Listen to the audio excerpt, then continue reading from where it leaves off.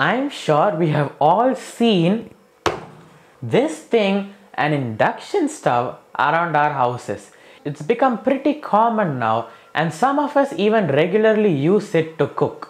If you've ever used an induction stove, I'm sure you must have realized how easy it is to operate. All you have to do, place the vessel on top, hit start, hit your mode, and that is it. It will do all the cooking for you.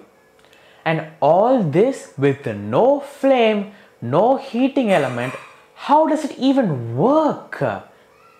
Well guys, this is exactly the question I am going to answer today. In an induction cooktop or an induction stove, a coil of copper wire is placed under the cooking pot and an alternating electric current is passed through it. The resulting oscillating magnetic field wirelessly induces an electrical current in the pot. This large eddy current flowing through the resistance of the pot results in resistive heating.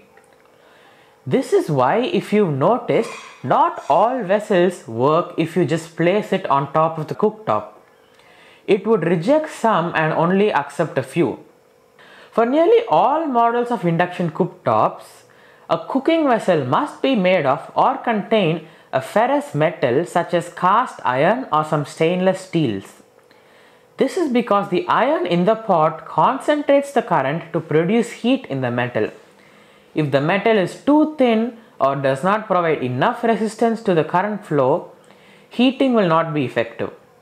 Most induction tops will not heat copper or aluminum vessels because a magnetic field cannot produce a concentrated current. All metal induction tops use much higher frequencies to overcome that effect. Any vessel can be used if placed on a suitable metal disc which is compatible with the induction stove, which then functions as a conventional hot plate.